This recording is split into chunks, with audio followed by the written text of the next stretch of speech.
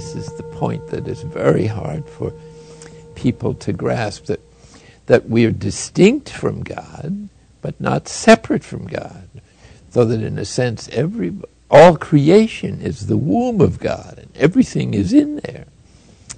And the divine umbilical cord, so to speak, using metaphors, of course, is feeding everybody at every level of their being, body, soul, and spirit, so that they can grow into the fullness of a divine human being who is a candidate or is intended or for whom it is God's will to enter into the fullness of divine life, or the maximum amount of divine light, life, and love we can possibly receive.